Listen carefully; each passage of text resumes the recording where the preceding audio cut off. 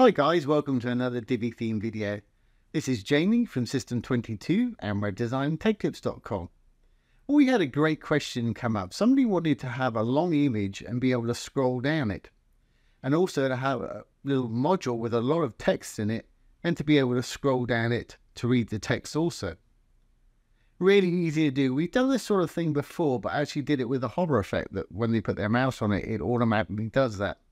But this time we're going to do it so it actually reveals a scroll bar to the side, and it'll manually enable it to be scrolled from top to bottom, bottom to top, whichever way around you want to do it. Really easy to do. Let me take you through it. Okay, so here we have our site.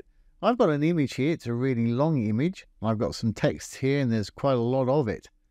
I've got it taking up a small bit of real estate here, as you can see.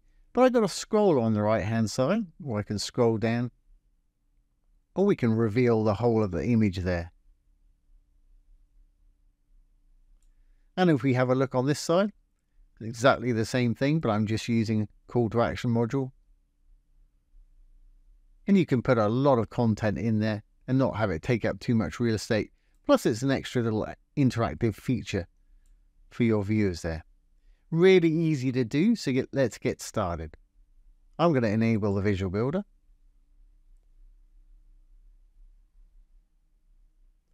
Now let's go down and I'll delete this row I've got here. Green tab for the row. And we'll start from scratch. I'm going to add a row with 2 columns. And the first thing I'll demonstrate here is the image. And it's exactly the same process for both. So let's pop in an image. I've got a very long image here. As you can see, it's a screenshot of a website. Let's upload that one. And I'll leave that just like it is. And if we scroll down, as you can see, that takes up an awful lot of the page there, which is fine if you want it like that. But as you saw, I want about this much of it. And I want people to be able to scroll down at their ease and be able to do it. And let's add another little module over here. You can use any module you want for this. Obviously, it wants to be a text module if you're using text. I'm going to use a call to action. And let's just give it a title. And we'll have a button. Let's say perhaps buy now if you send people to a link or wherever you want to send your people, obviously. And in the content, give it a bit of content about Divi. Quite a lot of content there. And before the actual buttons are going to show up, we need to put a link in it down below here.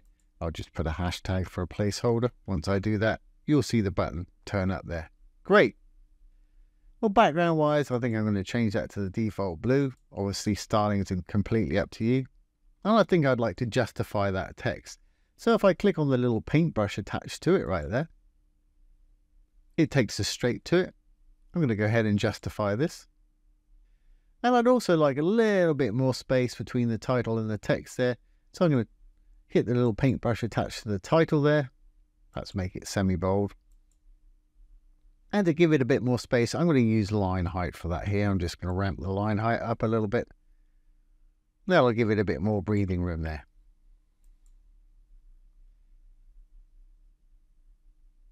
Great. Well, let's make this how I want it. A, I want these both the same size, and B, like I mentioned earlier, I want a little scroll bar so they can scroll down them. So let's go into the row itself. Again, click anywhere. Green tab for a row, going to hit the little cog to go in there. We've got 2 columns. I'm going to work on the columns individually. So I'm going to go into our first column, which is the image here. I'm going to go over to advanced. I've got to add one tiny little bit of CSS code. Okay, well, to make this work today, we've got to do a tiny bit of CSS coding. Don't let that put you off. CSS is not scary. It's really easy. And it's literally 2 words with a colon in between it. And I'll take you through it. And I'll also put it down below for the video if anybody wants to copy and paste. But it's so simple, you'll just want to type it out. There's only, like I say, that one tiny little bit of CSS coding.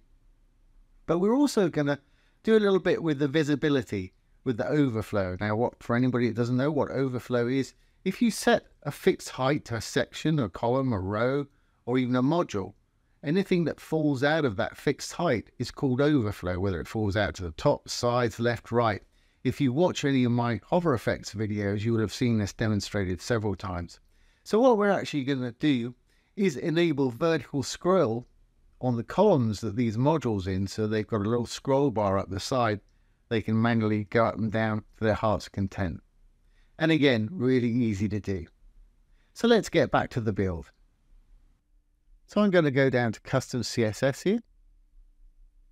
I'm going to click on the Module Elements tab. You could do it in the freeform, but easiest way is to go to Module Elements, and in the main element, once I put my cursor in there, I'm just going to write height, Height, colon, and the height that you want. I think I use 400 pixels for mine. I'll put a little semicolon after that in case I want to add some more code. And you won't notice much difference at the moment because of the one next door. But if I roll down, as you can see here, the section now is overlapping our little image here, and we can fix that in a moment.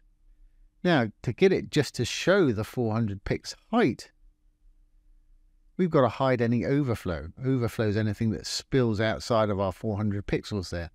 And we don't need to do any more coding for this. If I just close up the custom CSS here, we can go down to visibility. Vertical overflow here, I'm going to change it from default to scroll. And as I mentioned earlier, if you watch any of my hover effects videos, you'll be familiar with overflows. And instantly you can see we've got a little scroll bar here, which will enable us to scroll all the way down our little image. Absolutely perfect. I'm going to do exactly the same to the one next door, so we can shrink this whole section up. So I'm going to save the column settings. It'll take us back to the row with our other column, and we're going to do exactly the same thing. I'm going to go into the content, over to advanced, custom CSS, module elements again, main element, height, Height, colon. I'll give this one 400 pixels too. And again, we need to hide that overflow. If you want to, depending on the size of your images or text or what have you, you can change this height for mobile and tablet by hovering over, clicking on the little mobile phone icon there. You can have a completely different value for tablet if you want to, and a completely different value for phone. For me, that's going to work on all devices, but that is an option if you want different heights for those devices there. Great, and we know what to do next. Going to go down to visibility, vertical overflow. Going to change it to scroll. Fantastic. And they're both the same height now, those modules, and people can scroll down, get to the button at the bottom, whatever you have going on with yours. Let's make sure this is all going to work on the front end. Pretty sure that it will. Save changes there, save the row changes. We'll save the page changes, hit the little purple button here. And let's exit the Visual Builder. And there we have it. There's the image on the left with our little scroll bar on the right of it. When I pull it down, we can scroll throughout the image. And if you want to, you can have that image open in a light box also. And here's our little call to action module. And again, got a little scroll bar on the right. You can scroll all the way down, click on the Buy It Now button, scroll back. And like I say, that is great for putting a small bit of real estate and having a lot of content in it. I apologize, I can't remember the name of the person that requested this, but thanks for your comment. And I hope this has answered your question. As you can see, that's really easy to do and absolutely minimal bit of coding there. For anybody that wants it, I will put that CSS down below, but it's a great idea to get into the habit of actually writing it, as I mentioned earlier. Fantastic. That is working just exactly how I wanted it to. So there we have it. There's how to enable a vertical scroll on any module you like using the Divi theme. As you can see, really easy to do. Now, I hope you've enjoyed this today and found it useful. If you have, please give it a thumbs up, ring the bell, comment. It's always great to hear from you. And subscribe to the YouTube channel. The comments down there are really important because, as with this video and a lot of other videos, it gives me ideas to create new videos that may help you out. And if you've enjoyed this today and enjoy CSS, have a look over here in a moment. I'll have a simple CSS playlist there that you can click on. There'll probably be something there that may interest you. Now, don't forget, if you have any questions, pop them down below the video. I'll do my best to answer them for you or make a little demo video like this one. Now, once again, this has been Jamie from System22 and webdesignandtechtips.com. Thanks for watching. Have a great day.